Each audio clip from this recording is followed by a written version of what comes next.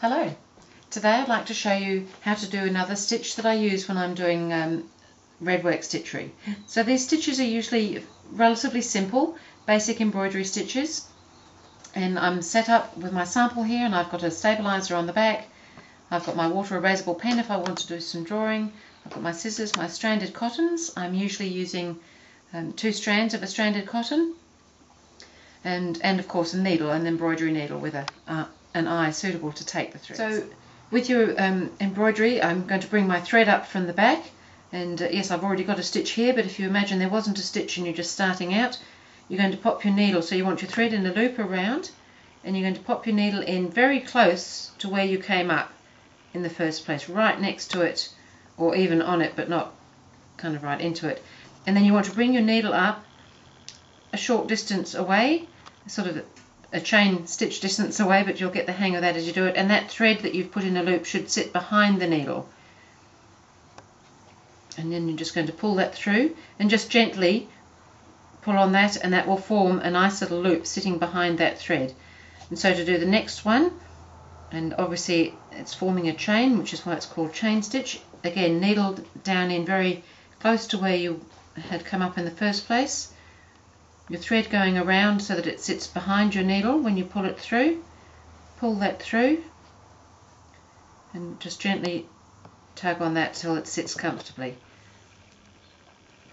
So just down right next to where your thread has come up. So that's inside the loop of the chain where you're putting your needle down. A stitch distance away, the thread sitting behind the needle, and pull that through so that it forms a loop around that thread. And just a gentle tug, don't pull too hard because it'll pull in too tight. Let's do one more just to show you again.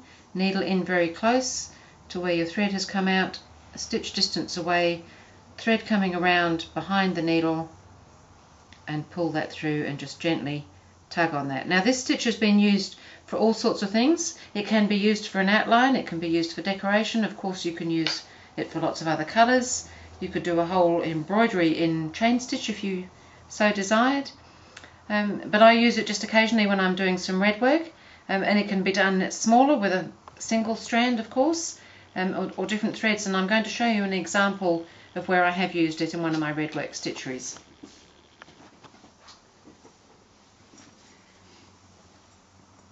So this is one of my patterns that I've done, and I've just called them Redwork Angels. And just outlining on their wings here, I have used a chain stitch. Now I have actually used a metallic single strand of metallic thread for the outline on this because I wanted the angels to have just a little bit of zing. But it works really well whichever way you're going to do it.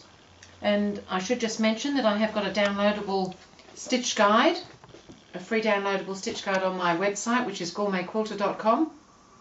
which shows you some of these stitches that I commonly use when I'm doing red work.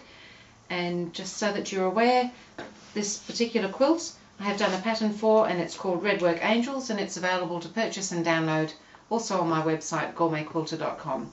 So today I just thought I'd show you how to do the chain stitch and an example of where I've used it. Thank you.